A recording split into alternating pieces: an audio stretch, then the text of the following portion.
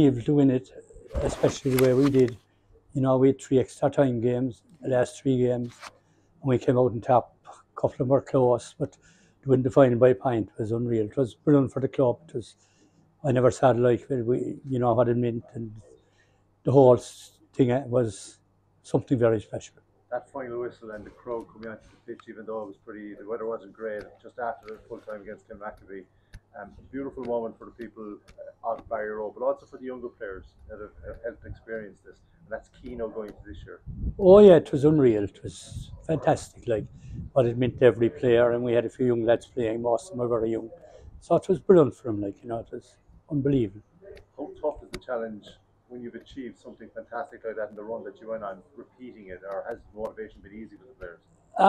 It's hard to start off again, as you know, like, but the big thing is if you could win your first game or two again, you're flying in, like, you know, that's the whole thing. But obviously the players do want to, they're a great bunch, very dedicated, you know, train hard and everything. So hopefully, like, but if you could over your first couple of group games, that's the big thing.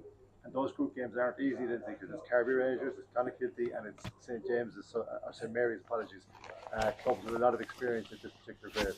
Yeah, our first game is Carbery Rangers, and that will be very tough because they're always getting around the semi-finals or finals, and they've a lot of players now, and they're playing senior, I think, night before, right? But they'll still have a lot of good players. We had Clan and Bellean last year, but Bellean had a good few gone away. I think some of them are back, so they'll probably be a different proposition. And Clan could be very good, or you don't know, like, any senior team, you know. So they're going to be tough games.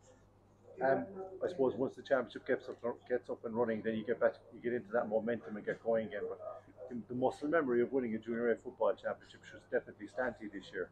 Oh, it would, because last year there were a lot of tough games, you know, close games.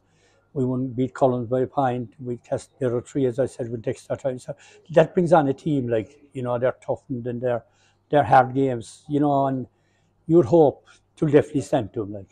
Looking forward to it yourself after all the excitement? Geez, we are, but the whole heart will keep going. We will, you know.